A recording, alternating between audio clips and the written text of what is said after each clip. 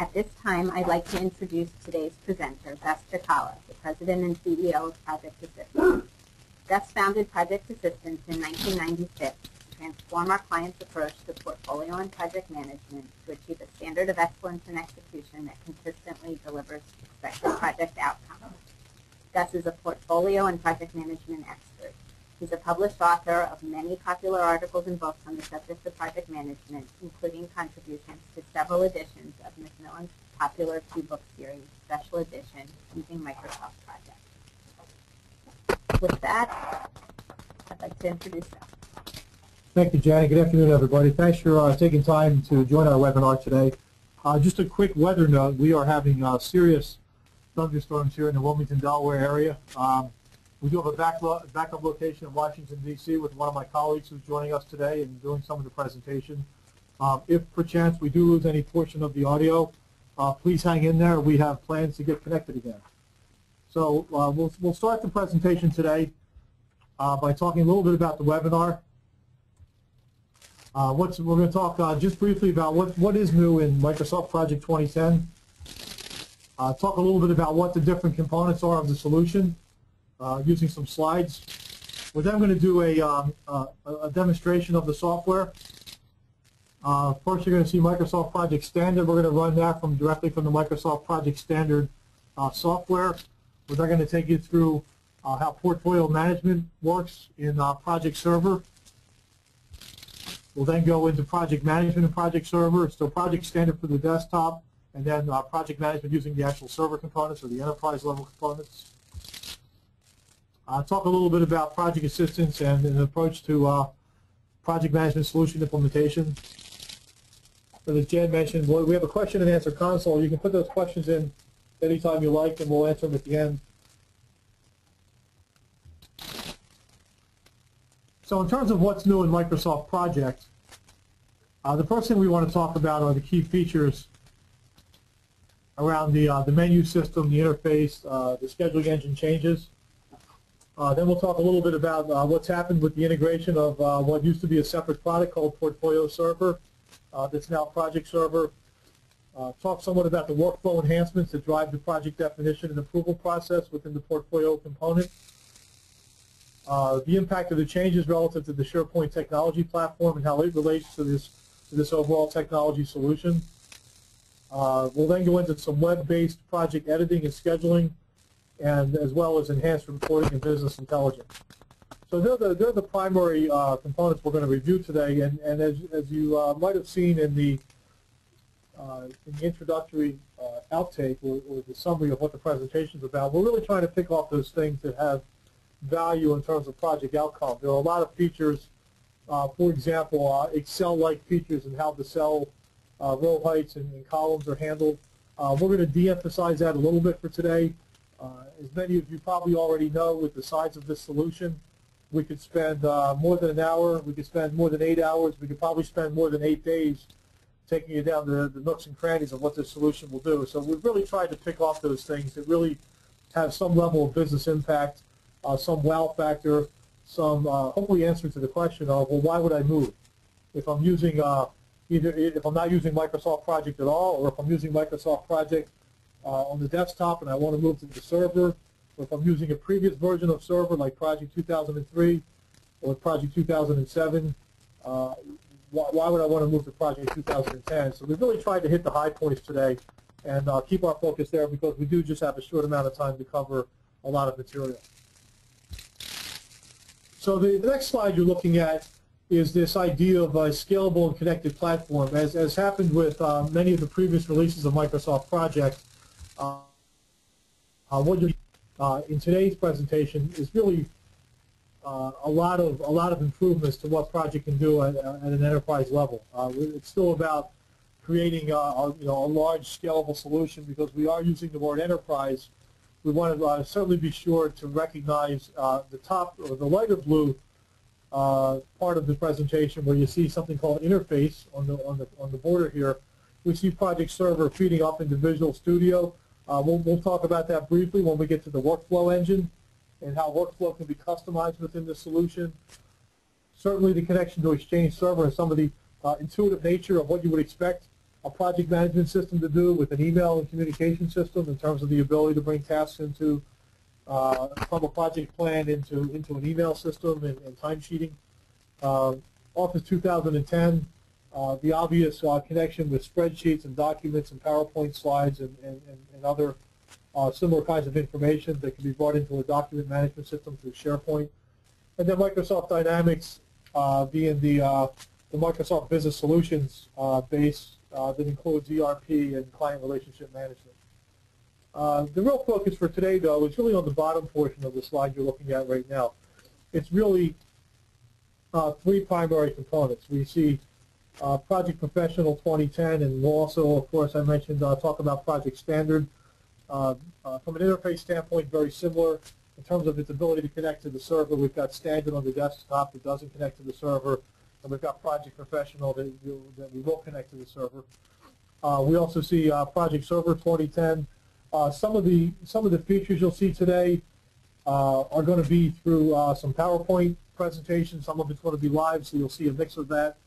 And then, of course, this solution is built on the SharePoint Server Foundation, and not only from the standpoint of the connection to the sites that the management that you can do when you have a project and there's a site associated with that, with the document management capability, a list management like issues and risks, but also just the overall SharePoint interface in terms of what we do from the web-based client. So the pieces you don't see on the screen here are the Project Standard and the Project Web Access. And so as we go over to the next view, we see the unification of project and portfolio management. For those of you who don't know about the history of portfolio management within the Microsoft EPM solution platform, towards the end of the release, or towards the end of the development cycle of Project 2003 or 2007, Portfolio Server became available as an acquisition of a technology platform. What happened at that point was we had a separate Microsoft branded solution, but it was separate. There was a separate portfolio server, a separate project server, and a data bridge on the back end to feed data back and forth between those two platforms. That meant separate databases. It meant separate user interfaces. So we now see the unification of the project and portfolio management. I think you'll find that Microsoft has really done an admirable job in terms of thinking this through, really from the standpoint, and you'll see this as we get a little bit into the portfolio discussion, about how portfolios are built, about how projects are conceived, and really some of the uniqueness across organizations in terms of how that might happen.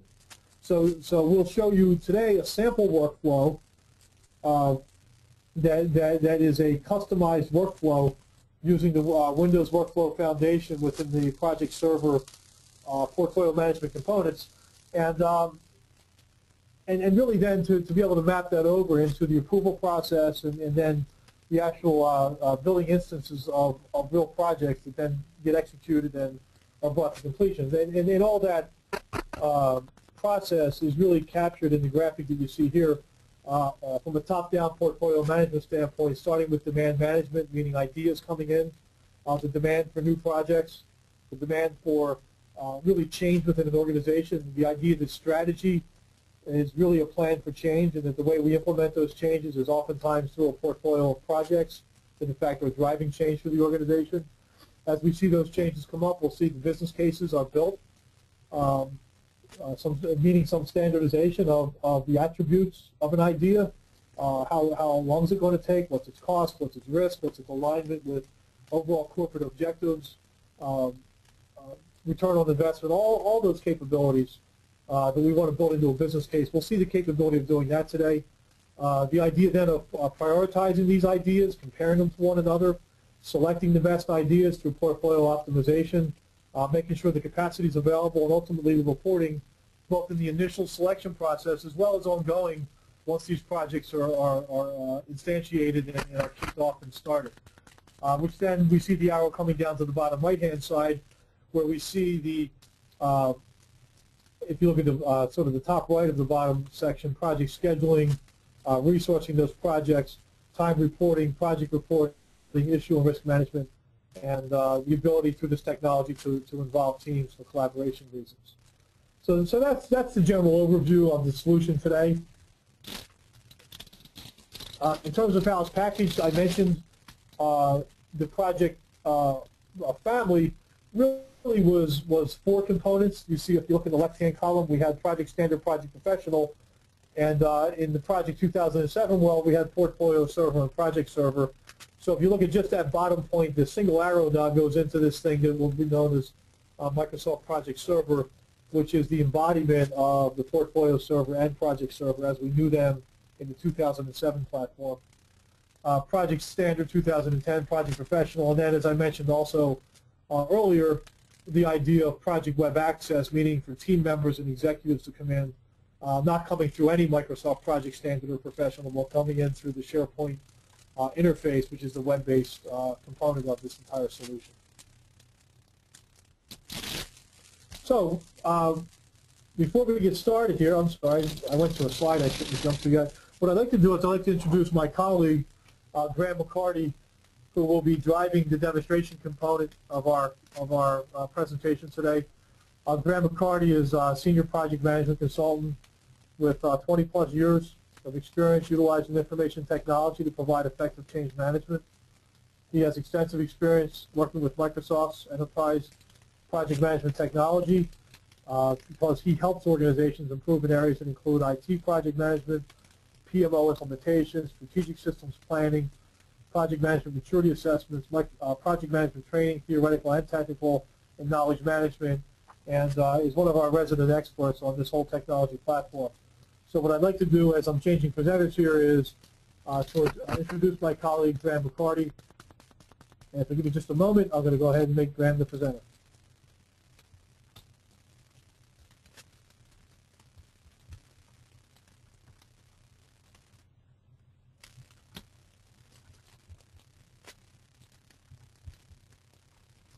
Unmuted.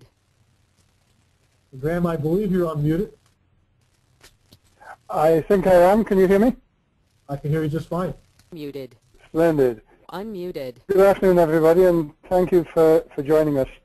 As Gus said, my name is Graham, and I've been working for Project Assistance for quite a while now.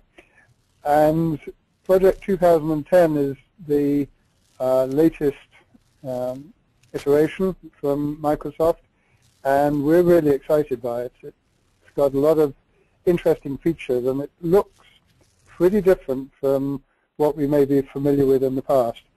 So what I'd like to do is, as Gus said, go over the project client, and in fact I'm running Project Professional, but not being connected to a server, it behaves in just the same way as Project Standard.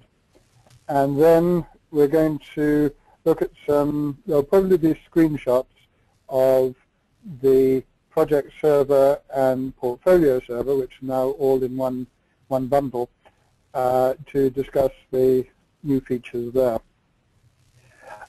There's been quite a lot of discussion, plenty of presentations around over the last sort of 2 or 3 months about the features of Microsoft Project. And I'd like to sort of take a perspective on coming to this after being familiar with Project 2003 or 2007. What are the bits of it that you need to know? And really, I think there are 2 aspects that are pretty different in this release compared with previous ones. And one of them is about standardizing the Microsoft look and feel. So for that, we'll be talking about the ribbon, we'll be talking about the function tabs as opposed to the old menu bar. The other is more related to how people have been developing projects. And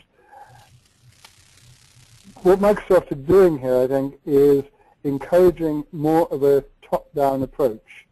You may remember from earlier versions that the only way to get a schedule was to have tasks which added up to the schedule you wanted, which almost forced you to think in detail before you'd really got very far with thinking about the general or the top down. So with that as a preamble, I'm going to have a look at this standard project Gantt chart view.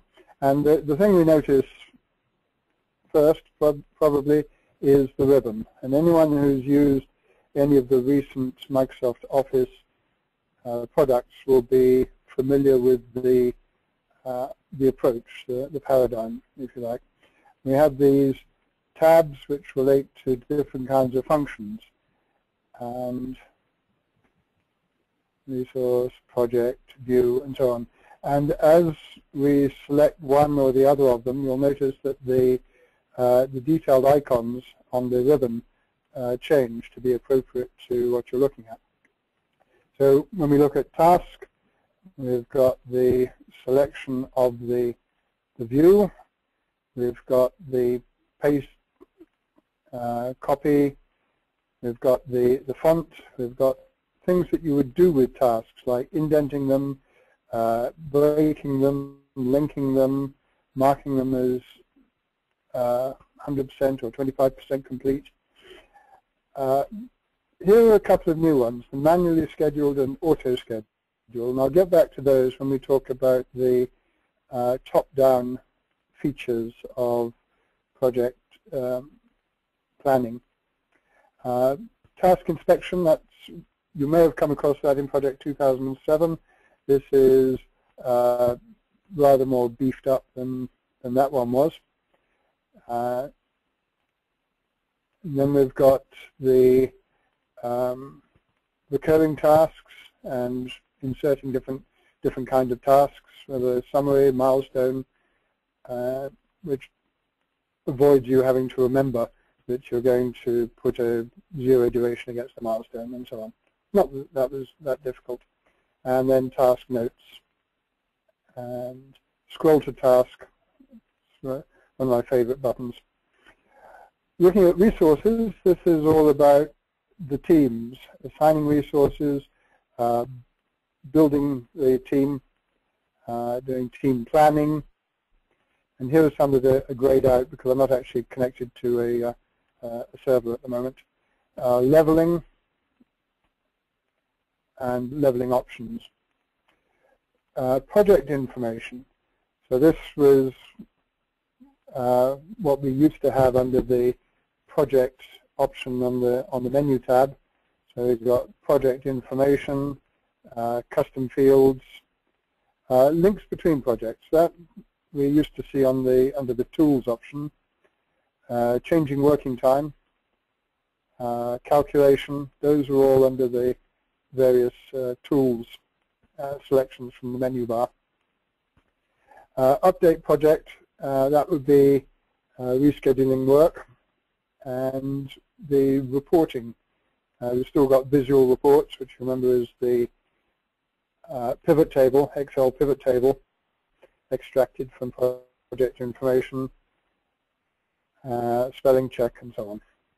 Views, here we have the selection of views. We've got the Gantt, we've got the task usage, and then the sort of other more specific ones. Resource views, resource usage, resource sheet, and so on.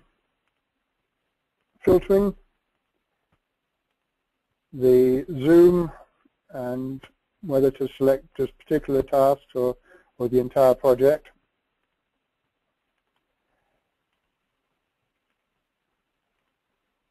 And format, we've got different styles of Gantt chart we could use. Pick a different one there. So this is about the presentation and what the layout would look like, whether you insert a column, and notice that you now have a full text entry for selecting the column. So rather than just having to hit T and hope you could scroll through relatively few T's before you got to task, I hit TA, and now we just get the task calendar or task mode. What else do we have here? Baselining, show baselines, and showing slippage. So this is all about view information.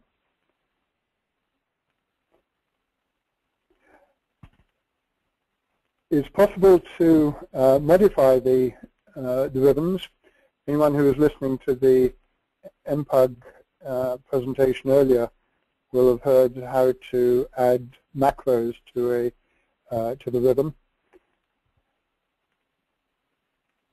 And under File, we have the traditional stuff, save, open, close. A lot of things are hidden under Options. Anyone who is used to going to the Tools option on the menu bar will find there's a lot of the stuff that you wonder where it went to actually ended up under File and Project Options. So now let's have a quick look at the top-down approach.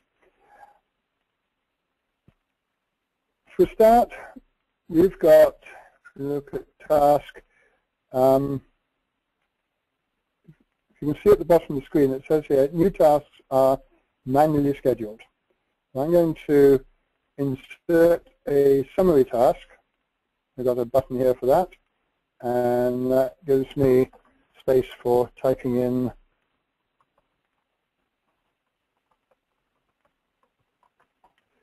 and it prompts me, it says, well, you said this was a summary task, presumably it's got a child, a detailed task underneath it, and yes, it has.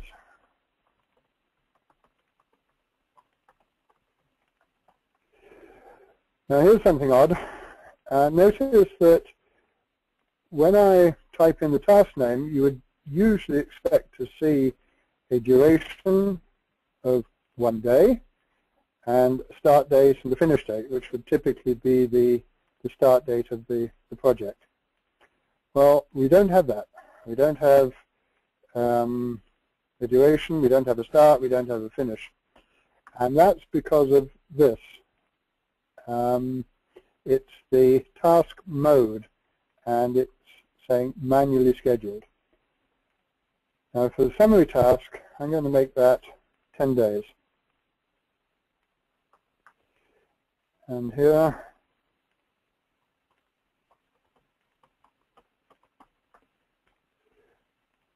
just going to put something to remind me that we need to come back at some point in the future and actually put in a duration that means something. Another detailed task.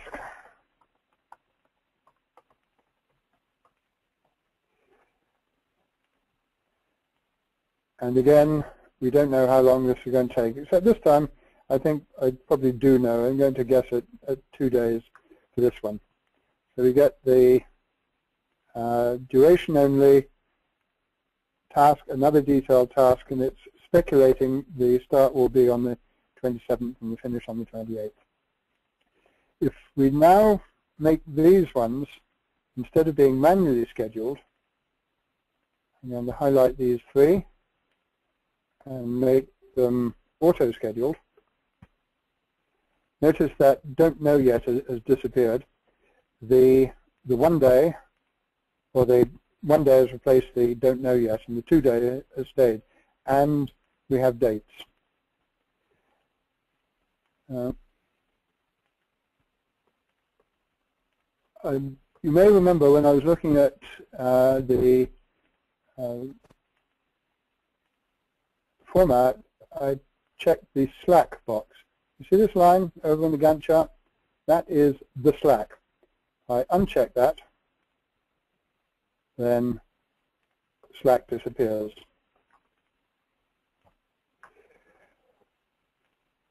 Type in 10 days as the duration for the summary task, and sure enough, we get a duration of 10 days showing that. But we've only got 2 days worth of tasks, so if I link these two, we've got 3 days of tasks. And notice how the actual task information rolls up. So this is part of what I was saying about the top-down approach. We may know from our high-level planning that this phase would typically take 10 days. Don't know exactly what all the detail of those tasks are, but when it comes to planning, we're going to assume that it is a 10-day phase.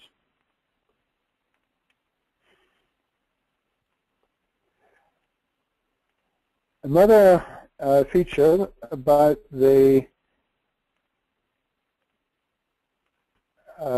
top-down approach is you often get tasks or change requests which would imply doing some new tasks, but you're not yet sure whether you're actually going to do them or not. You haven't got the approval to carry out the change. And I've simulated that here with this option 1 and option 2. Now option 2 is going to take 16 days, option 10 takes 10 days. I'm going to say on this one that this one, the option 2, is only speculative. So under this active column, I'm going to say no. And notice what happens. It gets grayed out. And option 1 is now driving the critical path. So I put in another task, a finish milestone. I think it will become even more clear. So this is going to have predecessors of 5 and 6. And notice that it's driven by the finish of task 5. Task 6 is there. We've put it in because we may be doing a what-if calculation based on the change request that came in. But until it gets approval, we're going to stick with option 1. When it does get approval, and we could swap these two around and do a calculation.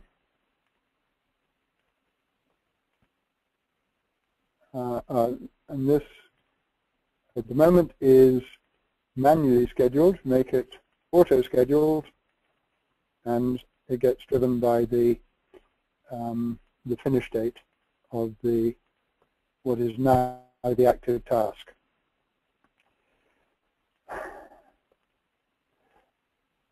And if you're just wondering what the inspect looks like, inspect that task.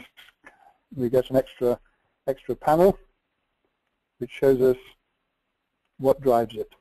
In this case, the predecessor was option 2. We've got to finish the start link, and that works pretty similarly to the way it did in project 2007.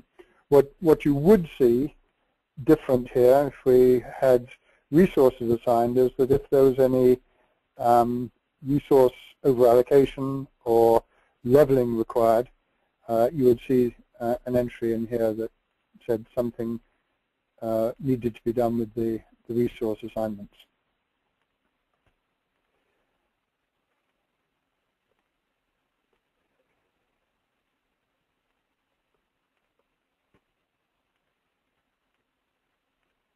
I think looking at projects, custom fields, this is where you would normally expect to see the custom fields. That would have been under Tools, Customize Fields, Change Working Time, Calculate, that's the F9 button, and Visual Reports, for anyone who didn't see it under Project 2007, this is where you would work on that. I think I'll probably, we'll come back later in case there are any questions about this, but I do want to leave time to get to the information that we have, I think only in slide form, but it's important to talk about Project Server and Portfolio Server. So Gus, do you want to say anything about that, or should I go straight on? I guess I go straight on. Graham, my apologies. It's a couple of clicks for me to get unmuted. No, you're doing great. Thanks. Okay. In that case, these are I think they are. Yeah, I think where you want to go, Graham, is about slide number 18. Yeah. Okay. One of the things that came with Portfolio Server was the importance of having standard information about projects so that a calculation could be done about comparing projects and picking the optimum ones for the constrained resources and budget that you might have in your organization. This means that you need a way of getting consistent information, probably fairly early in the life of a project. You don't want to get very far into the detailed planning, just so you can get detailed cost or schedule or risk information before determining whether it goes into the portfolio selection process or not. So one of the first things you will see in Project Server is an option to create a new project in Project Server, not Project Professional. And when you do that, you initiate a workflow. And this is a screenshot from the top of the Project Server screen when you have workflow, and the different phases, or the different pieces of information that are being supplied, probably by different people, are represented by these boxes. And then you have checkpoints where the project information on an individual project is checked for completeness.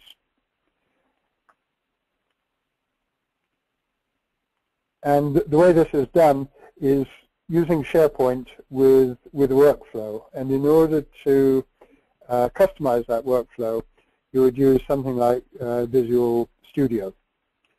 The demo environment put out by Microsoft includes a set of demo data for a mythical company called Contoso. And that has a standard workflow that comes with it. But if you want to change it, or if you want to develop your own, you need to get into the into something like Visual Studio. The workflow is represented in phases, and you have different steps within each phase. And for each step, there will be data provided using an entry form. So initial review has some data associated with it, and in this screenshot, the initial review has been completed. We're now at the step of define for major project, and this is where, in the Contoso version of Life, one or more business driver impact ratings would be defined. The workflow includes steps for automatic approval or rejection. So if we had an initial project and it had information which did not meet the initial approval criteria, then it could be automatically rejected. And again, this would be defined as part of the workflow. And you can see here that it can go on through multiple phases or multiple stages. there was a reference in that last slide to business drivers. One of the keys to successful portfolio management is alignment with business goals. A project is intended to introduce a change, and the change is intended to align the business operations more closely with what the business intends to achieve. How much any one project contributes to those business goals is something that is assessed by typically by the project sponsor, but maybe the project manager or a PMO would contribute to that information. The screen you see now is a way of grading the list of business drivers. So we've got expand into new markets and segments is one business driver, and you see that on the left. And then this is as you can see, a pairwise comparison between that and other business drivers on the right. Improve customer satisfaction score. So the assessment here, typically by the senior people in the organization, CIO, COO, maybe CFO, is that expand into new markets and segments is more important than improving customer satisfaction score. So this is a business that's intent on growth. You see further down, expand into new markets and segments is as important as increasing market share in existing markets. So they want to grow, but grow both in new markets and in current markets. And that drop-down list you see in the middle is the way that, as part of the configuration, you would select the relative priority of different business drivers. And this is where, for any particular project, you would select the business drivers and how much this project matches up with any one of those. So the project we're talking about, in this case, is strong for support into expand into new markets and segments. Even more so, extreme in improving customer satisfaction score. The idea is that all projects would have a rating like this. And then you get into this view, which is looking at all the projects down the left and all the drivers across the top, and you see the relative scores of all of them. Where that leads to is the portfolio calculation. That chart you see on the left, headed Efficient Frontier, is the calculation of which of all our projects can we do within the constrained, up here you see total cost of 10,684,000. Within that cost, which of these projects can we do and which will contribute most to our most important business drivers? And then you get to the point of saying, well, I want to include a specific one. I really want to include eCRM, and I don't care so much about others. And you get into the business of doing the portfolio adjustment to get the balance that you as an executive think you should have in your projects. And that can feed into a resource constraint analysis.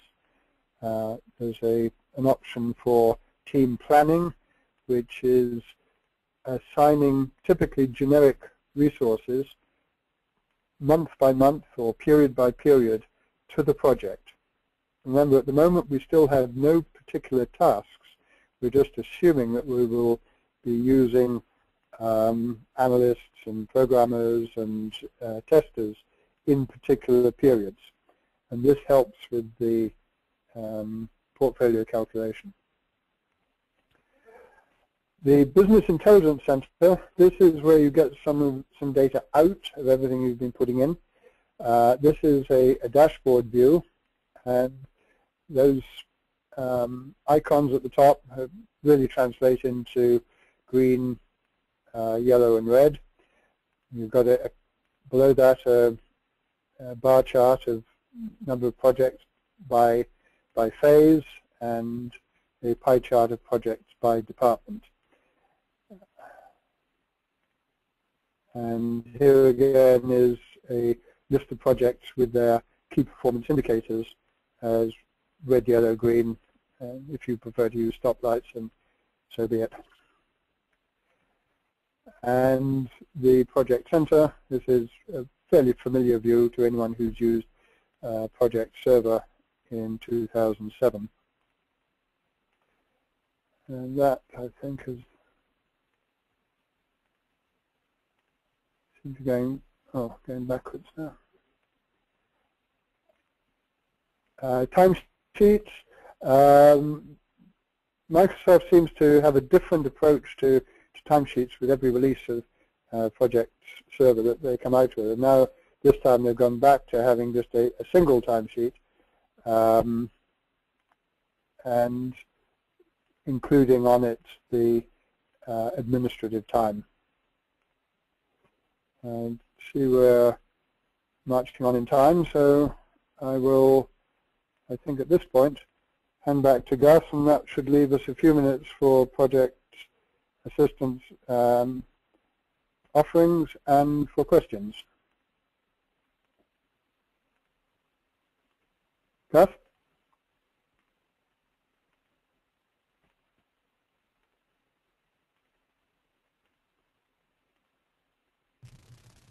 Thank you, Graham.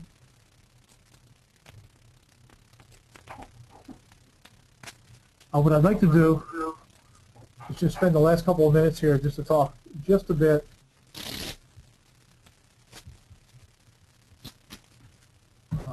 past Graham's slides.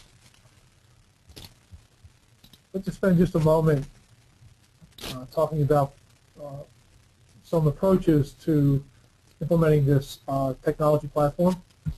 And briefly, Project Assistance is a consulting firm that provides solutions which ensure the flawless execution of strategy, typically in a project-intensive environment. I mentioned when I talked about collecting ideas for projects, I mentioned that really the onboarding process for projects into a portfolio is really about performing projects which are typically implementing a strategy, whether it's in an IT department, whether it's research and development for new products, whether it's even projects or organizations who sell projects for a living, like engineering, clinical research organizations, professional services.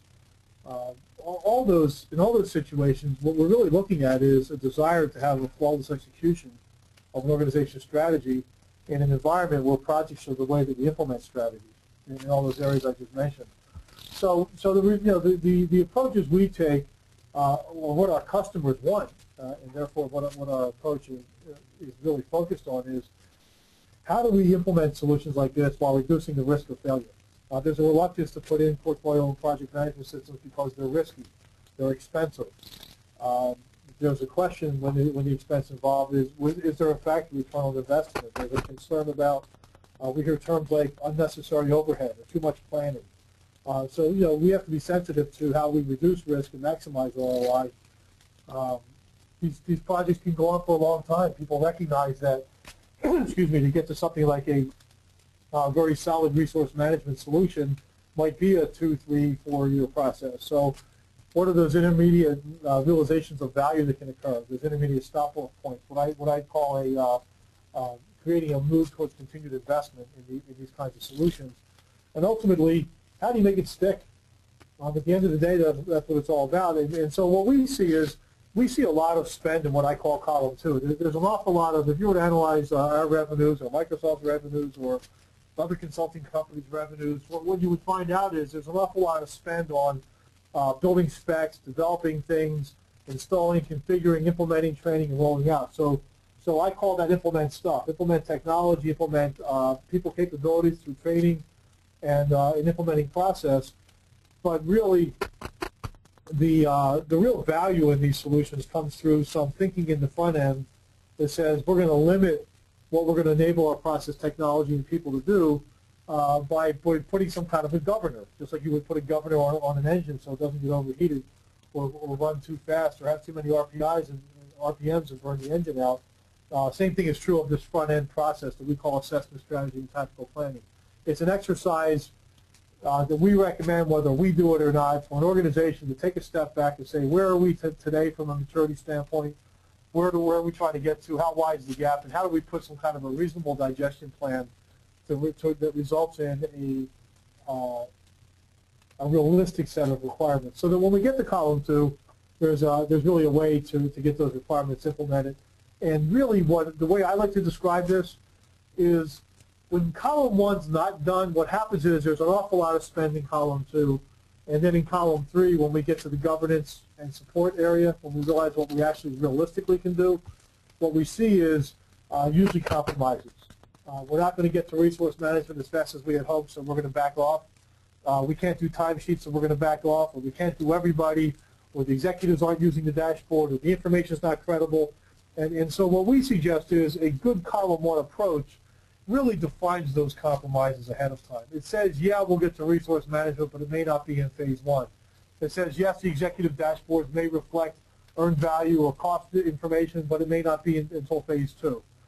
So the result of that is, when we get to the portfolio governance, we recommend that part of a portfolio governance process is not only the things that Graham talked about earlier, in terms of how we bring ideas in, how we put the business cases together, how we compare these ideas to one another to optimize and choose the best set of choices, and then to go run those projects successfully.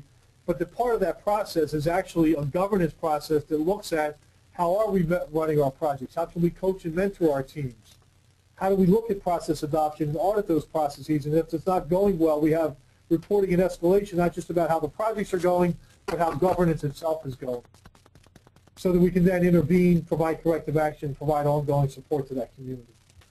So there's a lot more I can talk about here, but what I'd rather do for today is just talk briefly about what next steps are. Our practices around those 3 columns, you'll see a lot of what I call implement stuff, right? So we implement, obviously, project server, including the portfolio aspects of that, the collaboration, which would be the SharePoint, the training, education, and competency development, certainly some of the customizations that would occur to get those solutions implemented. We provide project management staffing as well as add-on products for streamlining the use of project management technology. So before I get to the questions, one final slide here. If you're interested in hearing anything more about the technology, or if you're looking at potentially thinking about column 1 and 3 instead of just diving headlong into column 2, from a strategy standpoint and a governance and adoption standpoint, we can provide a look at the requirements for getting project management reporting, technology, environment, resource planning, and portfolio and project management governance in place. These are the hot spots that we typically see. And at the bottom, really, if you look at common challenges, the ill-conceived technology deployments and the harmful effect that they have on the mood of the organization to do more, that's really where the challenge is.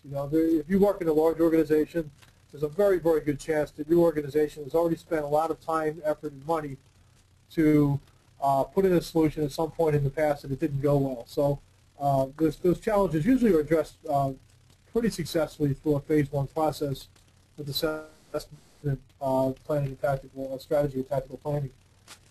The training and competency development shortcomings, training is not just about a 5-day or a 3-day classroom, but there's an ongoing experience that needs to occur, and really the right project management methodology and guidance to support the processes. So enough on that for today. If you're interested for next steps, there's a slide up here with Jan's contact information. Certainly, Jan can get you to the rest of our team. If there's somebody who would like to have seen today's webinar, there will be, assuming our stop recording works today and is successfully captured, there will be a webinar out on our website You'll also see upcoming events out on our website. And so stay tuned for more information there. And then finally, Jan, I think I'm supposed to turn it back over to you at this point. Do we have any questions from the audience? We do, Gus. We have 2 right now. Okay, what's the first one? Do we need to buy a separate license to use Portfolio Server? Okay, that's a good question. Let me see. I have my handy-dandy slide numbers here. Just a quick refresher, if I could go back to, let's see, I think it's going to be slide 10 because we added a slide here today. Let me just show slide 10 to answer your question. If you look at the left-hand column, just a quick refresher, what used to be Portfolio Server and Project Server, 2 separate, what Microsoft refers to an SKU, or a barcode, if you will, a separate product number. I might have mentioned, maybe there's a little bit of confusion, I mentioned Project Server is now the combined product, but what that means is it's a single license. If you buy Portfolio Server, you get all the functionality that you used to need 2 products for. So if you bought Portfolio Server and Project Server for 2007, you would now be able to buy Portfolio Server for Project 2010. So hopefully that answers your question. Did we have another one? You want to read it? Sure. Does Project 2010 facilitate agile project management and estimation practices? Yes, I would say it does. Now, in terms of a project management methodology, I would view agile as a project management methodology, and some of the things that agile calls for would really be tasked within a project plan. So the way projects are likely to accommodate this is A, through a project template that has an agile project management methodology included in it. And as you might have seen, like for example, from the manual scheduling that Graham was showing today, those kinds of features are really intended to be, the way I view agile, Jim, because I see that's your name up there. Good to see you back on. The way we view this is that, agile is about having flexibility. It's sort of the anti-rigidity and rigor that traditional project management has called for, that says there's a fixed scope, a fixed schedule. The term that we use oftentimes is the iron triangle, that if you change one thing, if you increase the schedule, you're going to have to reduce, if you reduce the schedule, you're going to have to reduce scope or add resource. And really agile is about, what it says is remaining agile and having that flexibility about the future. So I would say that, one of the features you would see is that the manual scheduling features are allowable even for components of a project plan. So from an estimating standpoint, you can have that loose set of features that maybe aren't even conceived yet or haven't yet gone through a Scrum session out there as sort of placeholders, high-level ideas with loose estimates. And you may recall Graham typing in "I don't know" in the duration of a task. So I would say that all those features are intended to really bring the flexibility that Agile calls for, and really in previous versions of project would have been a little less flexible with. Do we have time for any other questions? I think we could do one more, Gus. Okay. What are the 1 or 2 main features that are compelling enough to make me want to move to Microsoft Project 2010? The 2 compelling features. Okay. Well, I guess my favorites are. I don't know how much we covered this actually in the demo, but one of the things, one of my pet peeves with Microsoft Project has been the difficulty in having visibility into what's happening when you're scheduling resources against a task. In other words, for those of you who are more sophisticated users of Project, you might know that it makes sense that when you're assigning resources to do that in something like a usage view, like a task usage or resource usage. The vast majority of people we see using Project are still of the sort of garden variety. 80% of the world knows about 20% of the features, which means a lot of folks use the Gantt chart. And as some of you who are more expert in Project would know, that as you assign resources in the Gantt chart in previous versions, you really didn't get any real warnings about the over-allocation of resources. And what would happen is, you merrily go your way, assign a lot of resources. When you get to the end, you go back and you do something called resource leveling. And I was always in favor, and what we've taught as a company for really over a decade now, has been what we call task leveling. as you assign resources to the task, make sure they're available, or as those tasks change over time, make sure those resources remain available, or as task durations increase, make sure we're getting the resources available that need to perform the task, even if it means reassigning that task to different people or rescheduling the task. And so without getting into a lot of detail, there are some really great features in Project 2010 that really highlight when it's happening, number one, the over-allocations, and number two, to help you go in there and do some deeper analysis of what the root causes are and to get it resolved. The other one, which I mentioned briefly on the last question we got, was this whole idea of manual scheduling. You know, a best practice that many of you have learned as project managers is the idea of, as you plan, you collaborate with the experts who know how to perform the tasks. And oftentimes those planning sessions call for some high-level stabs in the dark. And again, previous versions of project really didn't lend themselves to having nebulous thoughts about high-level tasks. About, you know, if we're in design now, all we can say about development is we think it might be 3 to 6 months, and we're going to try to time box it into a 6-month period. So they would be two of the bigger ones. The other ones from the server side, if I can go to a third one, as we get off the manuals, as we get off the standard desktop environment, some of the web-based scheduling where we can actually start to edit some of the plans directly within the web-based components. So there are some of my favorites. There are certainly others that are pretty compelling, but because we are now at 4:01, I'm going to thank you all for attending today, and hope to see you in a future webinar. Thank you very much, and have a good day.